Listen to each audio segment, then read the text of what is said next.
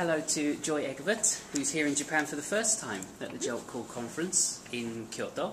How are you enjoying it so far? I love it. It's been one of the most exciting, not only the conference, but just being here in Kyoto. The weather's perfect, the people are amazing. The fun thing for me is that many of the people I've heard about or written with or done other things with that I've never seen before, I've gotten to meet face to face, and that's really fun. It was interesting because yesterday, when I saw you for the first time, you seemed to be very relaxed with the organiser of this conference, and I assumed that you'd been working here or you had some closer connection in that way, but Nope. you hadn't met them face to face? Well, I knew Tom Robb.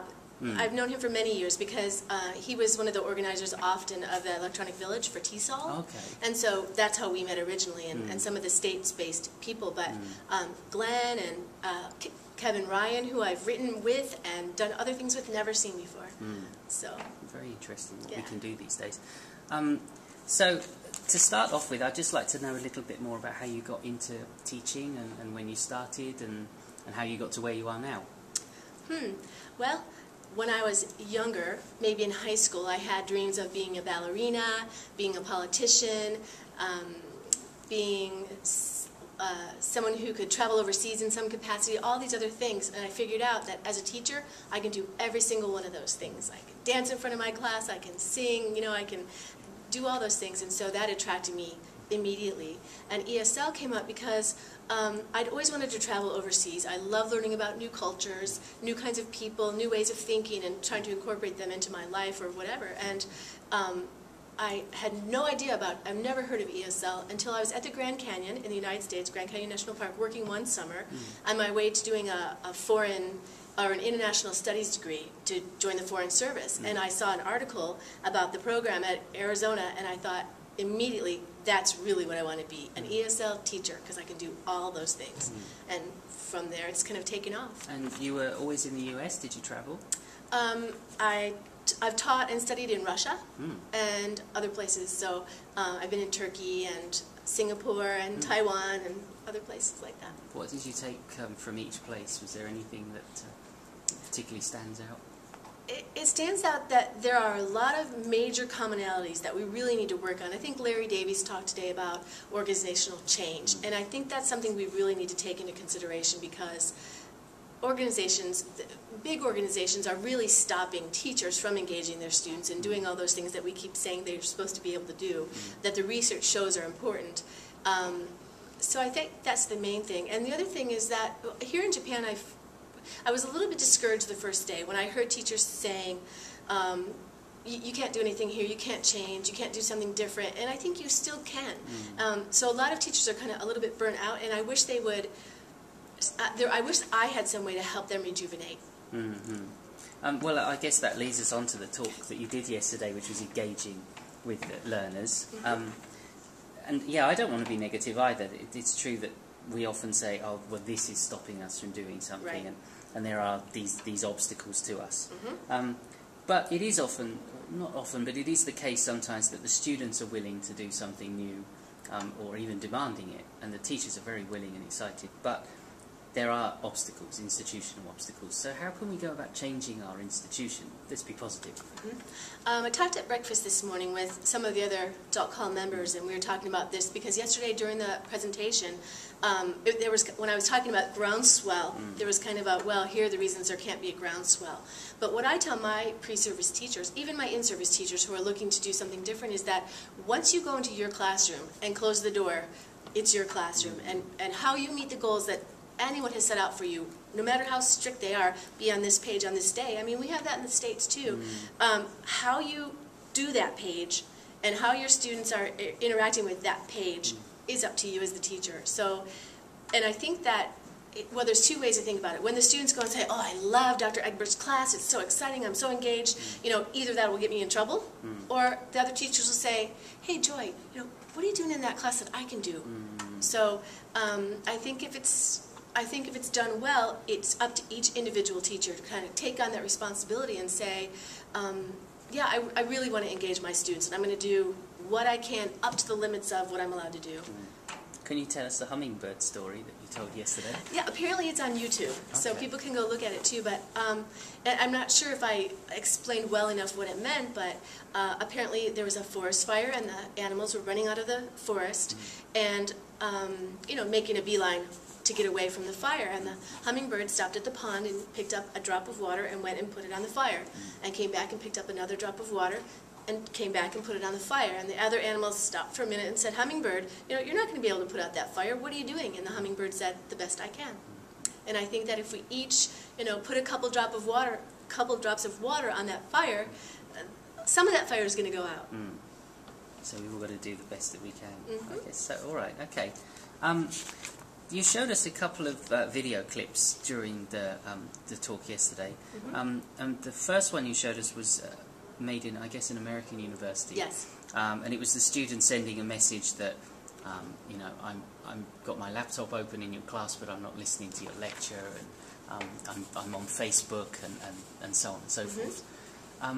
And what struck me about that video, and I do hear this, I see this kind of thing around, is that, do you think we can extrapolate, or we can apply that information universally, or do you think it is a little bit specific to perhaps the context that you're working in now? I think what we can take in a more global sense is that we need to understand what our students are doing and who they are in order to meet their needs. I think that American students use software differently, or use technology differently in some ways, at different ages, for different things than students other places. But that's not the point. The point is that we need to know what they're doing in order to meet their needs. Okay. So this goes on to a book that you've got coming out this year, right, that you're editing, which is about using technology in limited technology contexts. Right. Can you tell us about that? It's a fabulous edited volume. And it's set up by regions of the world. So we have Asia, Africa. We did every continent. Well, okay, 6 continents. And what everyone did, and some of these authors have never written in the ESL or EFL area before. So we got people who are really in the trenches, teachers who are facing different kinds of limitations, and it's not just hardware. A lot of people think that limited technology means, oh, we don't have enough computers for everybody, but it's not that necessarily. There are all kinds of barriers to the use of technology effectively.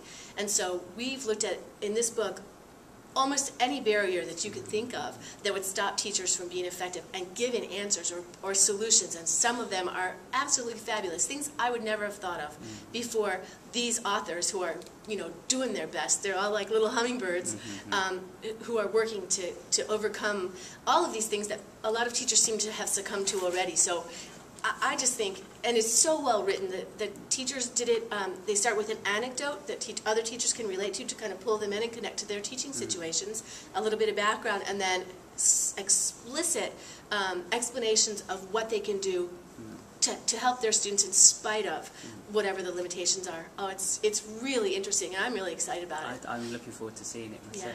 Yeah. Can you remember the Japanese chapter?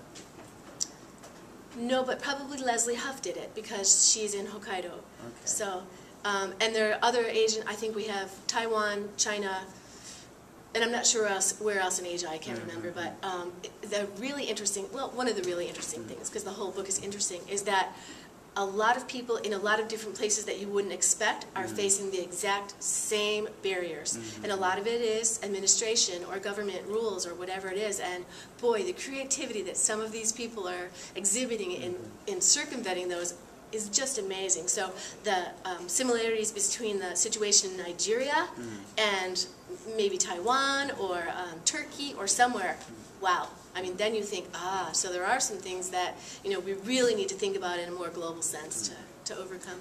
So do you think we need to use technology? Need to use technology. I think there are some circumstances in which technology makes things more effective and more efficient for our students, and that's the point.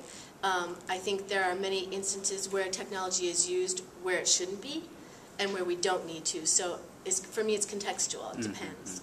Okay, good. You talked about flow, and flow theory is something that you've written about before and that you've researched as well. Can you explain to us what flow theory is and where it came from and how it applies to English classroom? Well, right now, different people are taking a look at flow. So Mihai Csikszentmihalyi, who's the original or the originator of the theory, said that there are 4 basic criteria for a flow experience, which means a very deeply engaging experience in which you don't notice. So if you've read a book in your native language where somebody suddenly calls you and you're like, oh, it's night already? That was flow. So it's those instances where you don't see time passing and it's so engaged, deeply engaging. Anyway, what they're saying now is kind of they've distilled it down into there's a challenge on one axis and skills on the other axis, and right in the middle is the flow channel. So if it's too easy for students, they'll be bored. If it's too hard for students, they'll be anxious. But if the challenge and the skills balance, then they'll be in flow. So that's kind of the main thing that's coming out of it now. So how can we maximize the flow? Well, we have to understand what challenges our students. And challenge doesn't mean just, is it hard enough? It means, is it interesting and hard enough in a way? And then what skills they can bring or how we can help. So it also ties into Vygotsky's idea of zone of proximal development. Exactly. And structuralism. Yes, zone of proximal development. So who's going to be there helping you, have enough skills to meet that challenge? So is there any research to show that reaching this kind of flow channel has a positive impact on language acquisition? Not yet, but I mean it's ripe for a study. Now that we've kind of set up how it can be studied, triangulating data, doing kind of some counting, some observing, some other things. It's a great, actually, and I have to say that they are doing a lot of in other countries, not so much in the States, and I haven't seen anything come out of the UK, but in Turkey, they're doing a lot of flow research. I get information or requests from students there all the time for some of my citations, that kind of stuff. So there are things coming out based in language learning, so I'll be interested to read those, and hopefully other people will be too. The theory itself is only 20-something years old, right? Right. And it wasn't originally a language. Absolutely not. It's another motivation theory. Yeah. But I think it applies very well, and that's what I was trying to find out in my Modern Language Journal article. Does it exist? Can it exist in classrooms when teachers are doing drills and it goes from person to person, you're counting ahead to see which number you're going to do? Are you really absorbed in the language? And we found out that the use of technology can actually support microflow experiences at least. And so that for me was, when you ask, do we need to use technology? It's, yeah, if it leads to flow, we do. So microflow, I like that idea. Yeah, so shorter flow experiences. Deep, but short. Okay, oh, that's very nice. So you're working with doctoral students as well now, and also teacher training. Yes. Can you tell us a bit about teacher training? Depends, what do you want to know? Well, I mean, what your involvement is with teacher training and what you feel about it. In the States, we have several ways that teachers can understand how to teach ESL students. They can get an ESL endorsement, so that's a series of kind of intensive classes, and they get a certificate at the end. And then there's pre-service teachers, and all of the pre-service teachers now are required to take one course about teaching students that have from different language backgrounds. And it's really come through a lot of development. There are arguments about what teachers need to be able to teach language learners. Some people say they need the linguistics, they need to understand English language very well. And others say, well, they need to be educators. They need to figure out how to figure out what students need to know and how to present it, those kind of things. And for me, it's a balance. But the courses are so short that we really focus on what are the ways to engage students, and making connections and figuring out their needs, and those kind of things are where we're focusing now. And that's the second book that's coming out in June. Okay, this is about K-12. Yes. Okay, yeah, that also looks very interesting. It's coming out from Pearson. It's called Access to Academics, and there's a subtitle, but I don't remember what it is right now. So, and it's about how do we go about planning or designing lessons that engage students by using those features of, a lot of content teachers, so math or science or whatever, don't even think about the language they use. They say that's the ESL or the EFL teacher's job, and we don't have to do that. And this book says, yeah, you do. The genre of science, the genre of math, the genre of social studies are all so different, and there's been some great articles actually in the ESL Outlook, especially about math. and you say, oh yeah, I see now. And so one of the things we're trying to do is get those teachers to incorporate language objectives into their, what language do students need to be able to access the content? And then our language teachers say, okay, today we're going to do past tense. Oh, the students are going to do a role play in past tense. And I say, let's look at it a little bit more deeply. What do they need in order to be able to do a role play? They don't just need past tense. They need some kind of strategies to be how they're supposed to interact in the language, and all kinds of other things. So we're trying to bring the content and the language together in ways that make sense and are kind of simple for teachers, so they don't say, no, that's too much trouble, or I don't have time to do that. It's you can do that.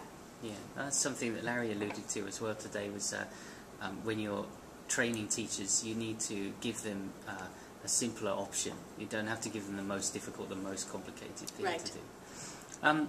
Okay, well, one more thing I wanted to talk about. You mentioned Electronic Village Online. What's your involvement with them? Now it's nothing, but in the past I've been part of the call intersection for TESOL and helped them set up and figure out what they were going to do, and participate in some of their workshops. Okay.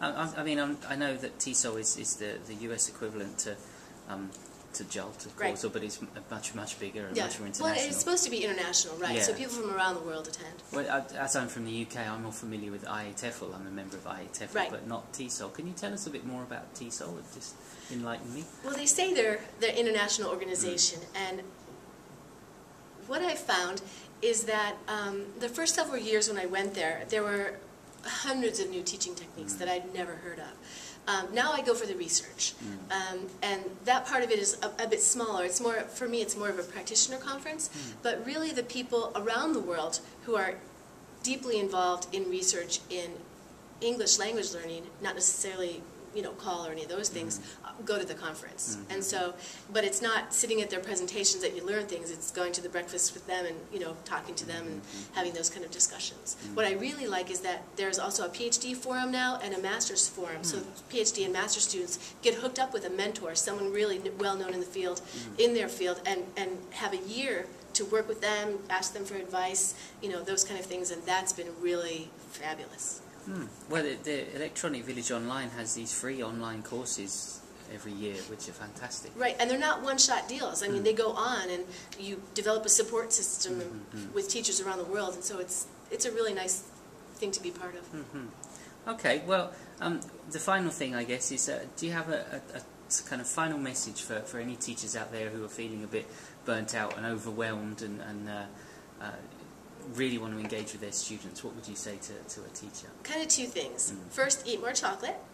And the second one is take a step back and take a breath and think, okay, I'm going to do one small thing today or this week or this month that I'm going to test to see if it involves my students more, see if it engages my students more.